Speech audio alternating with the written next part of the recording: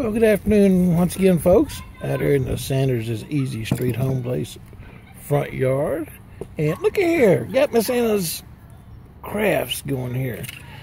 Or her fabulous craft work, I should say.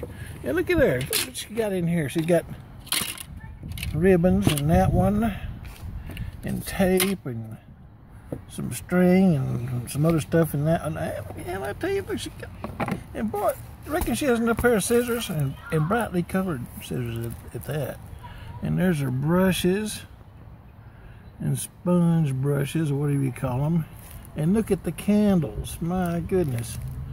That little purple bag. Of course, you know purple's her. I guess that's your favorite color, right? Mm-hmm. Yeah, that's what I was thinking.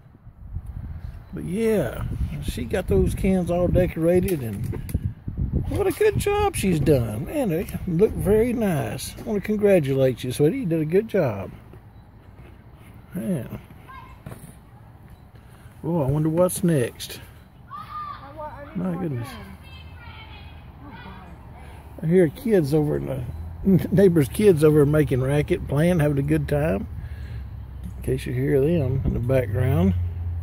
But yeah, boy, she has really done a good job here. And that girl is making good use of her ideas she's gotten from Pinterest. Oh boy.